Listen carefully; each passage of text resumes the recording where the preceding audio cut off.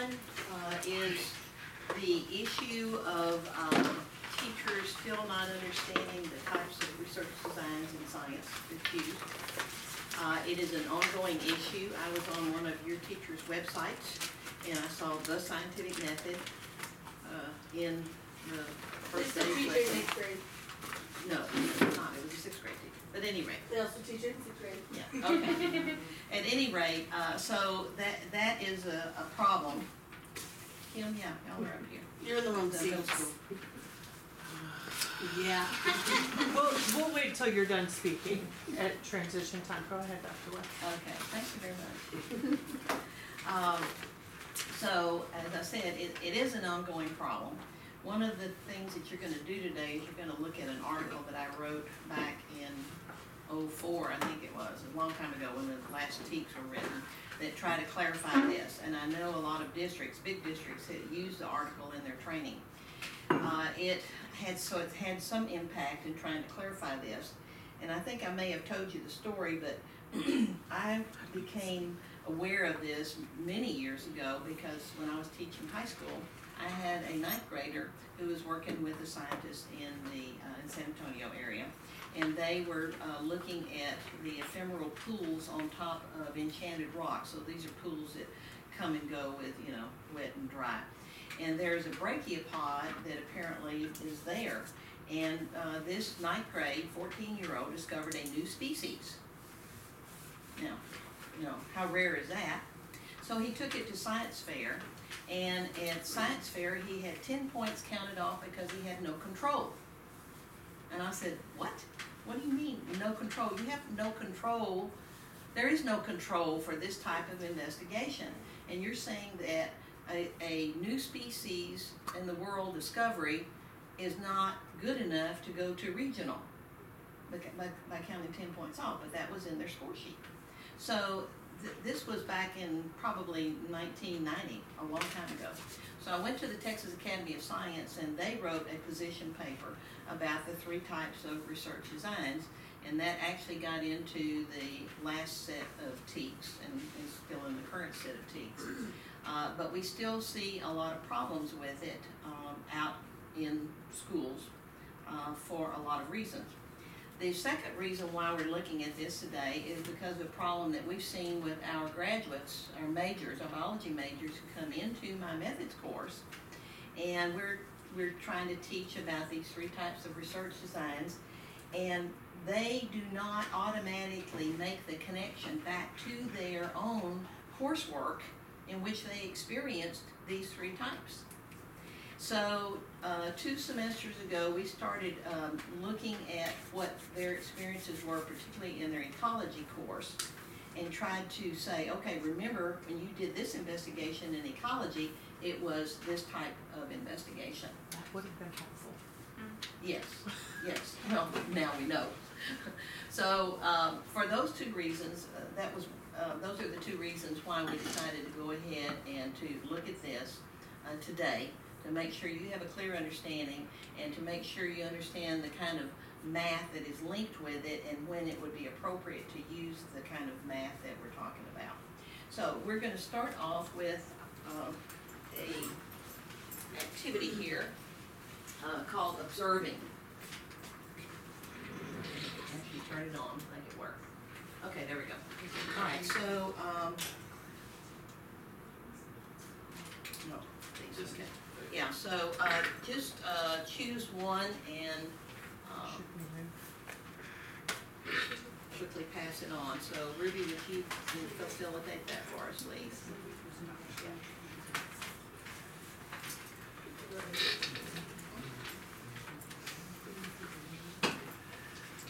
So you're not gonna pass the individual on. You're just gonna pass the basket on at this point. All right, so I'd like for you to make some observations on your object. And then we're going to have you pass those forward and we're going to put them back in the basket.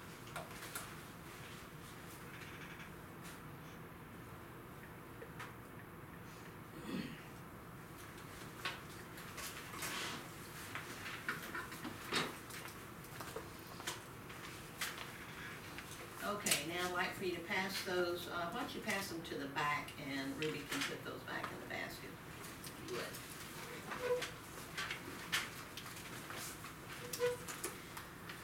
Okay, now we have a basket full of those objects back there. How many of you think you could find your original objects and how sure are you? Would you be willing to, are you looking at that basket?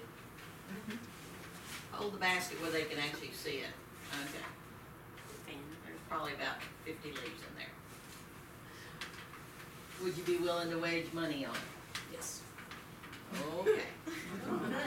I'm collecting it. It depends on the time limit, not 60 seconds. Okay. All right, so if you think you couldn't, why do you think you couldn't? What would be some reasons why you think you couldn't? I want you to talk with your partner. Oh. It's gonna be Talk with your face partner. things like, I guess you have other things on your mind too. Yeah. I think the only reason that I really wanted is something happened. So in other words, because I know like once, I just remember trying to stand in the office. Right, but couldn't, time was being a thing. There was one, Maybe, maybe one of the goals that I counted. I chose to leave with more little skulls or whatever on it, it would be more difficult. Okay. There is a reason why it's important in science to make good observations. But scientists usually do not know immediately how good those observations are until they get to the next step, which is answering the research question. So the observations that they make in their research over a long period of time can either impede or enhance their ability to answer the research question or questions. So can you think of some successful scientists who are famous for the discovery that they're famous for, it was due to their observation skills? Can you think of some? Somebody has some love backer. How about Newton? Yeah. Okay, when you think of Newton, what do you think of? Physics.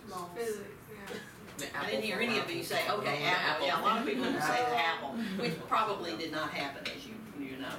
But what happened with Newton was, of course, he was a physicist, and this was the time of the plague in London, and so what they did was really wise. They dispersed the population who could disperse out into the countryside and to get away from the plague, and that was over a year's period. So he had a lot of thinking time, and this is important for all of us to have thinking time, to not be so busy that we don't have time to think about things and problem solve, etc. And so this is when he came up with this theory, the gravitational theory. And oftentimes it was a local thought. I'll be a little extreme here. So you have gravity in San Marcos, but you don't have it in Austin, for example. So they thought it was kind of local. And so he came up with this universal theory because of observations, that he made. What about Fleming? Alexander Fleming. You know Fleming? I have a little scar right here. The shot, polio. Shot. Oh, Not the shot. It's not a shot. Antibiotics? No, the vaccines. it's a vaccine. It's a smallpox vaccine. Does anybody remember how he kind of got to that point down the road with a vaccine against a very deadly disease we call smallpox? Yeah, and then you get the milkmaids. He observed the milkmaids, what? They would have a cow version of it, but then they got Right, better. they would get cowpox, but They didn't get the they didn't get the deadly smallpox. So his idea was to be able to transfer that kind of immunity to humans by introducing smallpox in an abnormal way to the body. So he did this by taking some pus from smallpox victims and scratching the skin. In fact, he tried it out on himself first.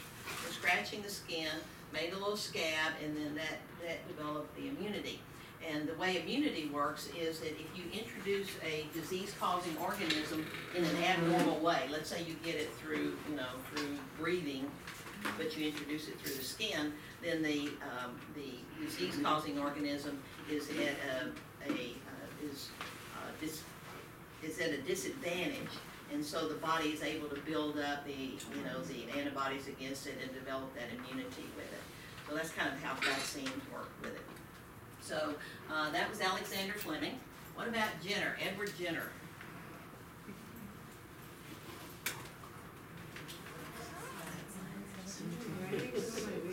Discover microscopic. Microscope? Is he penicillin? Penicillin? Yeah, penicillin. Okay. That's our math teacher, all right, go. Well, because I'm Yes, very yeah, allergic so, to it, and I did a little So, research okay, on so it, you kinda have an and I interest found in out it. the hard way, Yeah, yes. yeah, so, what Jenner did, and this is a nice story, I don't know how true it is, but he was culturing, some specimens on the petri dishes, and he noticed that there was a fungus growing, and it, killed these bacteria. And instead of saying, oh, poo, and throwing them in the trash can, he thought, oh, well, maybe there's something to this. And so the idea was that this was the penicillium fungus, and so he was able to extract the penicillin antibody that we have. But again, it's those observation skills that led to literally every discovery that has ever been made. These are just a few of them. What about Barbara McClintock? I like her story, and I'm sure none of you know. I want you to notice what I'm wearing for pants, okay? All right. Now watch. Ooh, spandex. Genetics, Oh. genes, Oh. jumping genes. So in other words, the genes were not stationary on the chromosomes, but they actually moved. And she discovered this actually back in the 1940s. And the rest of the scientific community went, oh poo, what do you know? And finally they came back to it in the 60s and rediscovered it, and then they went back in the literature. That's why it's so important to publish, is they went back in the literature, and sure enough, McClintock had published something on this back in the 40s, and she ended up with a Nobel Prize as a result of it. So again, some nice stories about why observations are so important in science. Well, observation skills are a skill, and skills can be taught. And they're actually part of our history called the inquiry or problem-solving skills in science. And historically, probably 50, 60 years ago, they were named as the process skills of science, or scientific thinking skills, or the process approach. So this is not new. We've been trying to identify this for our students as part of science, of what we use with our observation skills. The idea of this process approach was to help students understand the spirit of scientific thinking and investigating, and it had a name, and it was called Science as a Way of Investigating. There was also Science as a Way of Knowing that was used to help people understand science better. It is what we call one of the AAAS, the American Association's list of process of basic skills. And I'll show you a list later. There's a list of basic skills, and then there's a list of integrated skills. And the basic skills are the prerequisites for the integrated skills, which tells you they probably put two or more together to come up with what they do that you'll understand a little bit later on. So, although the skills must be taught in a science context because it makes sense to teach observing. So what did you just observe? Was a natural product, right? A product of nature. It was not something that was man-made, like buttons or other things that I've seen people use. So, in other words, teach them in a science, a real-world context, like using natural materials, and it has to be overtly taught. Students are not going to learn it by diffusion. We oftentimes make assumptions about students knowing or understanding or learning things, and it's false. Most of the time it is not true at all if we actually test it. So, how many of you, besides my students, have ever had any instruction on making observations? How many science people do we have in here? Okay? So, fundamental in science, but yet you have had no direct instruction on it. Well, I hadn't either. And that was why I started looking at this as something that was a hole in our curriculum, if you would. But this skill is critical for scientists. And as I said, we assume students can make these in-depth observations in their investigations, but we don't really teach them how. There used to be an activity called the lighted candle, where at the first day of school, science teachers would have students be required to make 100 observations on a candle. Now, I have done that to students, I am sorry to say. I have had it done to me in professional development, and it is boring. It is not interesting at all, and it does not entice students to want to learn about science, especially if we do it the first day of school. Black boxes, have you ever had a black box experience? That's something that's been used a number of years. And it's simply a small cardboard box, and they put some kind of dividers in it and put a marble or rock or something that moves around in it. And you're supposed to be able to, to listen primarily, and then make some inferences about the design of what's inside that black box. Again, there's no guidance, it just says do it. That's what we have students, do with little or no instruction. So, we know that students are not a blank slate. You've heard that for many years. And we adhere to what we call the constructivist learning theories.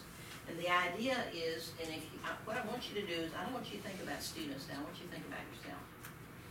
That we construct knowledge for ourselves. That's what you're doing right now. You are constructing knowledge from yourself, from your hands-on experience, from what you're listening to me or talking to your colleagues with. Each learner individually and socially constructs meaning as he or she learns. We've had some conversations about how to improve instruction, and there are many people many effective teachers who are using the first week or two of school to build teams and to do, some kind of build collegial relationships. It's amazing to me how many students do not know each other when they get into a classroom, but yet they're in the same school together, even at the elementary level, which is a very small school setting. And so what we know for students to learn, there is that social component. They have to feel comfortable in the classroom of asking and answering questions with their fellow students, but also with the teacher. And so you have to build that kind of collegiality in there. One of the things that we do with my courses is to use the love languages, which we've used with you guys, to try to get to know each other better, what the love languages are. And there are a lot of team building exercises that are done. Begonia, my daughter-in-law, who's the art teacher, she has kids do things, actually at least the first 2 weeks of school, nothing about art specifically. It's all about team building. They're drawing images of themselves, they're taking a color and, talking about what it means to them. I mean, she's got all kind of activities that they do because what she has found just she's a very new teacher, she's only a third-year teacher, has found that that's what's going to make her art classes successful. And she has a problem with art because, art's not tested, it's just an elective. And so kids are stuck in art classes whether they want to or not. So she's really got to do a big sales job to be able to entice them to become interested in art. And as I said, what she has found is she does this thing, there's all kind of buzzwords, social, emotional components, etc. But it's all about building relationships, not only with this teacher and the students, which is what we hope we've done in here with you guys, that you feel comfortable about talking about things with your colleagues and with us, and to try to do problem solving, etc. But what you're doing right now, as I said, is you're constructing your own meaning right now about what you're going to do in August with your students, right? Yes. I just had a comment because we have an advisory time, and I think it's a major failure because they're trying to do the social and emotional, get the kids to know each other, because we have very, very different kids. We have neighborhood kids who are like in the projects, and then we have the West Side Austinites. And they're all going to the same school, and so we started mixing the advisories, hoping that, they'll talk to each other. No. If you walk into any advisory, the academy kids are sitting in this corner, and the other kids are sitting over here. But I think they failed because they didn't even do it with the teachers first. So we gave them lessons, we showed them, things that they could do. But the teachers, most of them don't even know the other academy teachers. So, especially when I got there, it was ridiculous. I cried when I got there because it was so separate. It was like I stepped back in time, and it was really sad. So we have a new principal now and we're working but most of the magnet teachers didn't even know the academy teachers, even though they're all on the same campus. So they didn't know their names. But that's not isolated. I mean, it Uh-huh. is probably more pronounced with that kind of school setup. Right. But it's not, I mean, it's true of those leaders in general schools, we do not, and that is a leadership issue, that's a principal level. And in fact, I was talking with a new principal at the Lockhart High School yesterday, and that was part of our conversation about, building relationships, the importance of teachers building relationships with kids, but also the importance of building the team building, within your building. And the kids can feel that. The kids Oh, know yes. when Oh, the yeah. teachers are together and they know when they're separate. And I think that's why it was so easy for the kids to be separate, because the teachers are separate. Why should I talk to him, Right. just because we're in the same class? Exactly. Yeah. I think I was able to do this last year. We did a lot of building projects or displays that I required the students to do. They had to choose one ambassador. That was a team whenever we were making the product. That was one of the rules. And even in 5th grade, so you copied us. I'm like, okay, how many? It's a poster or it's a display how many different ways. So they're actually required to go to the other groups and change, and then they came back, and one of the required questions that I would ask is, so what did you do with this that you learned from that group? So they had to integrate what other people were doing. Right. The idea of constructing our own knowledge is important for us to be metacognitive about ourselves. I think until we do that, we're not going to help students and build instruction that enables and even requires them to think about their own learning, thinking about their own thinking. I remember when I took cognitive psychology, and there were like some steps of learning that were in there. And as I sat back and thought about my own learning, I thought it's like the scientific method. That's not true for a number of reasons, one of which it is not sequential. So our learning is not sequential. We'll go through this phase or this phase or this phase, and then we cycle back up to a previous phase, depending on, where we are in our thinking. But the idea of students understanding their own learning is important, but probably now it's important for teachers to do that before we can do anything with our students with it. Did I get that? Yeah, okay. So this links back with the constructivist learning theory. So if we look at constructivist learning theories, we know that there are two consequences, first of all, twofold with it. We have to focus on the learner in thinking about learning, not on the subject and lesson to be taught. So thinking about their own learning, like you're doing now, and that no knowledge is independent of learning attributed to experience or constructed by the learner or communities of learners. So it's not an independent, it's a very integrated process and a very complex one. So if we stop and think about our own learning where we are at this moment, if I gave you quiet time to do that, I think you could see the complexity of it. Teaching content and science content and science process is consistent with the constructivist learning theory. So if we're thinking about teaching the processes of science in the context of the content, so again, you had natural products for your first observation this morning versus man-made ones. Metacognition is thinking about our own thinking. It can include knowledge about when and how we use particular strategies for learning or problem solving. I don't think we do a very good job with that. I was kind of sad this past semester, that one of my seniors was an ESS major but a biology minor. She did not know at this point, her last semester in school, did not know how to study science. And she was having trouble with her, I think it was her ecology course, but I worked with her, you know, a little bit on that, and I'm thinking, okay, so if college seniors who have a minor in a science still do not know how to study science, how much more do our K-12 students not know that? And we make assumptions because we know how to study science, that it's kind of automatic, but you know, in the reading and the content handout that we've given to you, if you look at that, you can see how much different it is in social studies or ELA, and how different it is to reading science content, but also how different it is if we forward that to studying it and learning it. So when we're talking about metacognition, I think that should probably be a part of our, if you want to call it, our beginning of the year, school year, with students, to get them to think about metacognition, about their own thinking about their thinking and thinking about their learning. And then how do you regulate it? What kind of strategies do you use? So I think in terms of working with kids, sometimes it's helpful to model that. You know, how would I study for this? I remember teaching high school an honors class, and one of my young men came in at I don't know if it was midterm or final, but he came in and he was so proud. He said, I reread every chapter. It must have been the final, because I think there were 20 of them.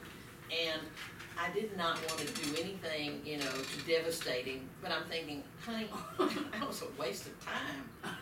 But I said, oh, that is so good. I am so proud of you. Thank you for studying.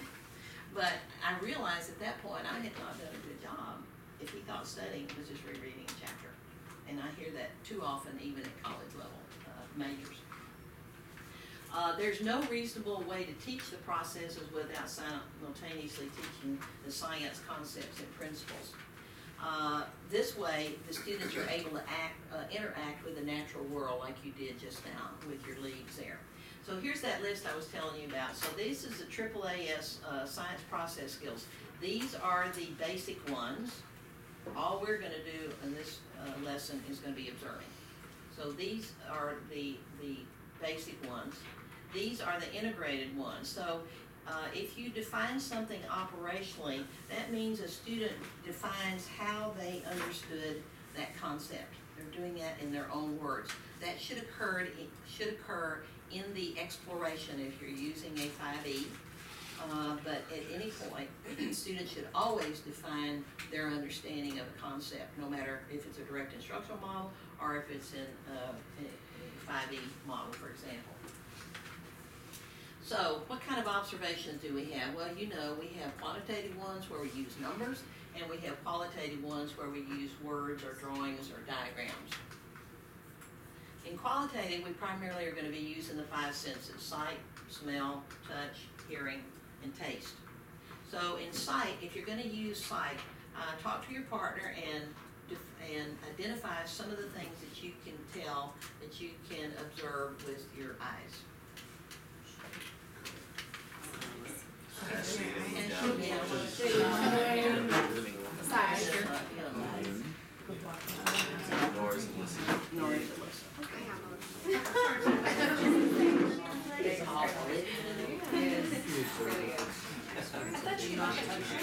Yeah, because you're looking at That's it. what it was. I couldn't tell what it was. Dr. So Wilson. we're supposed to be talking about sight. You can tell touch. No, you can tell touch. Can you make all Like, the you're looking at it. I mean, sometimes it's hard to say that if you touch it. Yeah, but You can say it looks fuzzy. yeah. Like smooth. Yeah. Like that looks smooth. Right. Okay, so these are probably some of the things that you saw. You might not have mentioned direction, but you know, you see it over there or you see it over at the other spot. So probably most of these that you mentioned. If we talk about smell, we might can tell how intense the smell is, if it's familiar, it smells like a banana or whatever, or the direction of the smell is coming from over there. For touch, lots of things. Some of the things that you might not think about is wetness. Sensitivity, does it move away from you when you touch it, or electrical charge? If it's malleable. So if you recognize some of these characteristics, you'll link them back to some of your lessons, like on the idea about metals and rocks and minerals, etc. Okay. So those are some of the things you can determine with touch. With hearing, some of the things would be loudness, pitch, familiarity, direction, distance, clarity, or purity, like when you're tuning in, radio, etc. So all of those are things that we can observe with our sense of hearing. In taste, of course, there's the four old ones: sweet, sour, bitter, salty, and then there's the umami, which is a savory or meaty taste that they have since identified, which is really interesting if you want to go and do some research on that. That's an interesting conversation. So we don't normally use these in science, in taste and science, but it's still one of the five senses that we're going to think about when we're making observations. So there may be some instances in which you might use taste. Also, as I said, familiarity would be one. So you are going to, ladies, could I get you to hand the baskets out there? So you're going to get your basket. We need where are cooperative learning teams?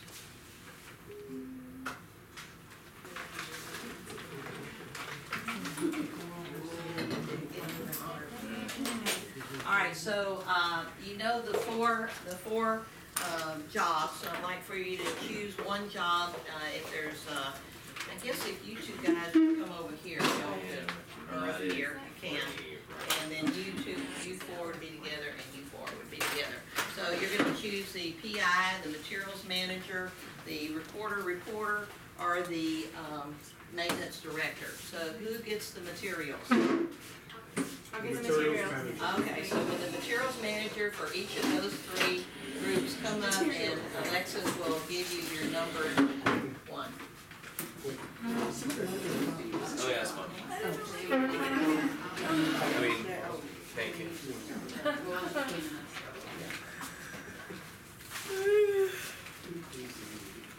So in your basket, there should be four objects in there, 4 rulers and 4 exploration guides.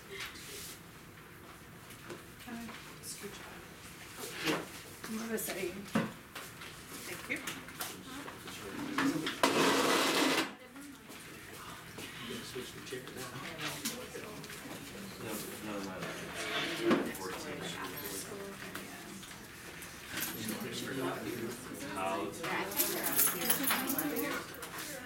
I feel like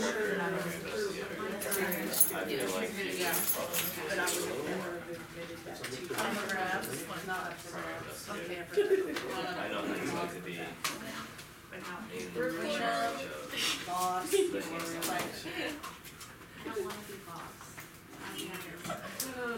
Alright, this one's out. So that's on you. I just hold that chair over here. You wanna do the boss or the writer? Yeah, I know. I think you're trying to be slick. Do the boss. Alright. All right, so if you would look at your yellow handout, you have a series of. Did I forget this too? Thank you. Miss Charles now.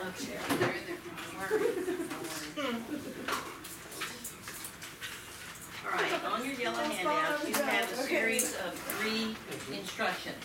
So I want to review them with you because you have to do these exactly at the time that I ask you to do so. So first of all, by yourself, not talking to anyone else, you're going to observe both qualitatively and quantitatively the external characteristics of the object and record that under number 1 on your handout. Okay, hold on a second. Then, when I tell you, you're going to get with a partner and select either yours or your partner's object and observe it again and see if you and your partner can make additional observations. Then, when I give you the signal, you're going to come back to whole group, and we're going to have some discussion on number 3 about what kind of patterns of your behavior and our interactions with your partner did you notice with this activity. So there'll be 3 distinct portions of this lesson, if you would. So right now, by yourself, not talking to anyone, please make observations on your object. Do we usually pick a cyber one or just do one? Pardon? Do we Each is separate. Yes. No, each person has their own at this, for this one.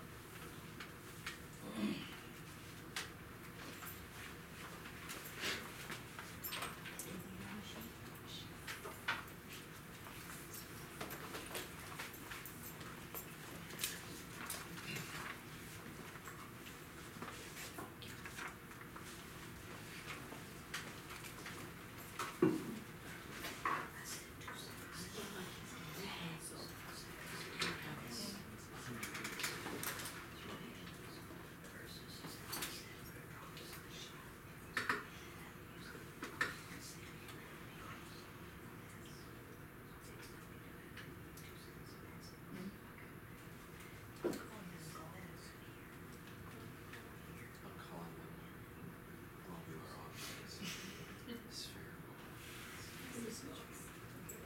By yourself, no talking, people.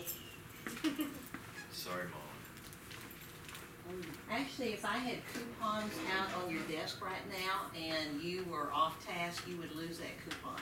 That's how I used to use coupons with my students.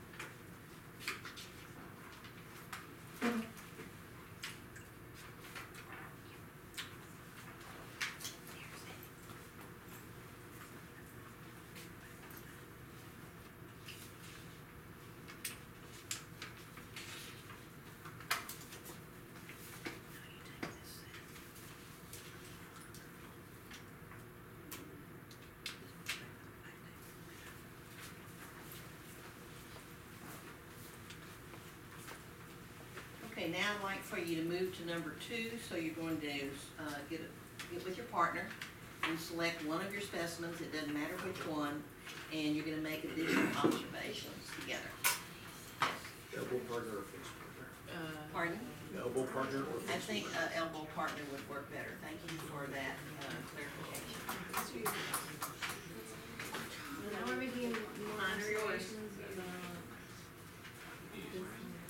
Yeah, but yeah, You're still more interested in stuff, so I'm choose which one.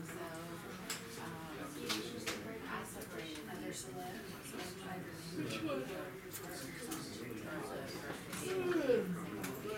are we talking about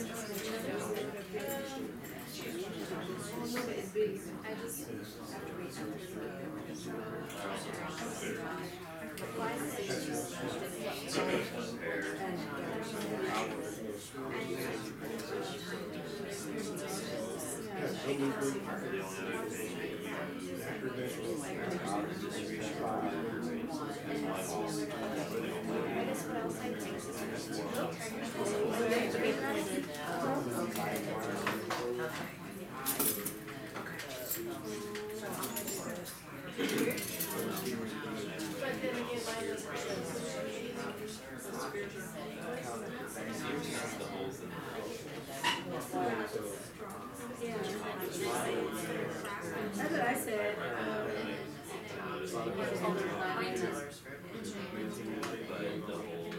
Break, yeah. Sounds like a yeah.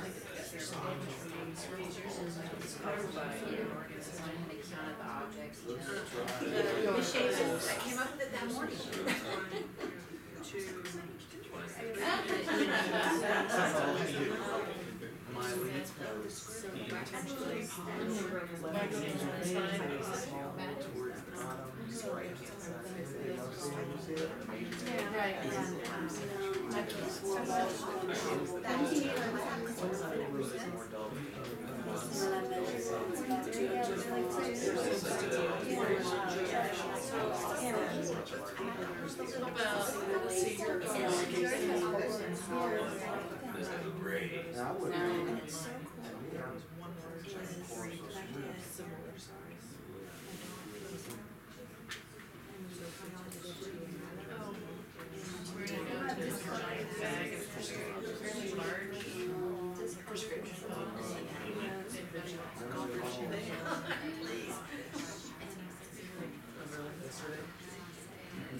I'm moving to a smaller classroom next year, so with no storage space.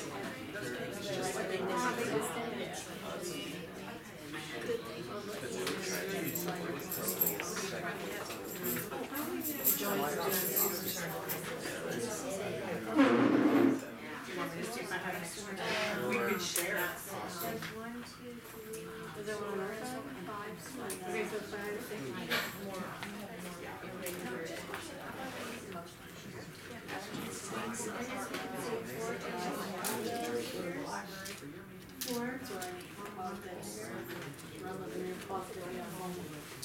Another 7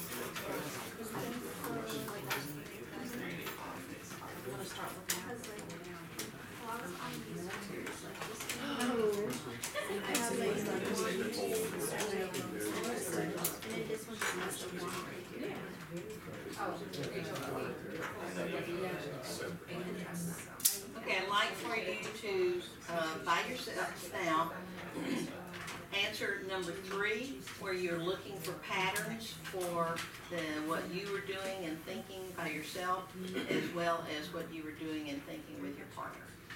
That kind of metacognition we talked about earlier.